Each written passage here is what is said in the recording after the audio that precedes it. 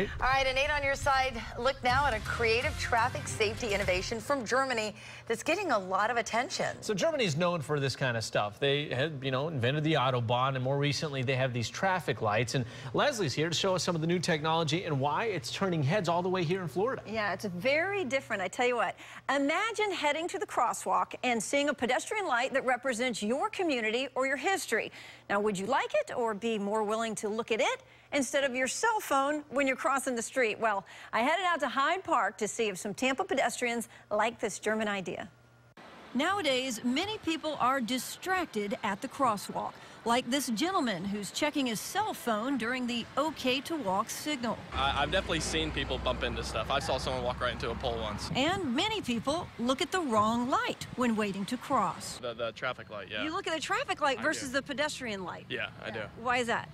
I don't know. I feel like if that'll turn sooner. So to combat distracted walkers, Germany has installed blinking lights into the ground beside the street. And now some traffic lights will change to reflect the area's history or culture, like these miners or this historical German cartoon. For example, this one's two women, and it's in the gay district. That's cool. Oh. So do you think if you saw something like this in your area, you might look at the correct light? I mean, it would probably definitely make me look. So I took the idea to the city of Tampa. Unless something like you're seeing in Germany is researched and endorsed by the Federal Highway Administration and the research arm, we don't have the ability to utilize those innovative techniques such as you see in Germany.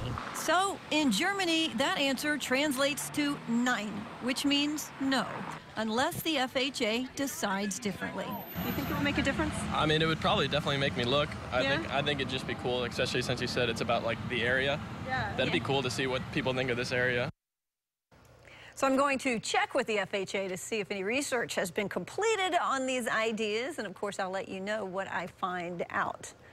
What do you think, guys? Yeah, it's pretty neat. We should have somebody like walking with a Cuban sandwich or rolling a cigar. Yeah. You know, that would be like the history of Ybor City. Yeah, or if you're in Manatee County, Bradenton, you have a little manatee up there. If you're in Channel Side, you can see a little lightning, Oh, I like that. Yeah, I like the lightning bolt. That's a good one. Man, Good Germany. bolts.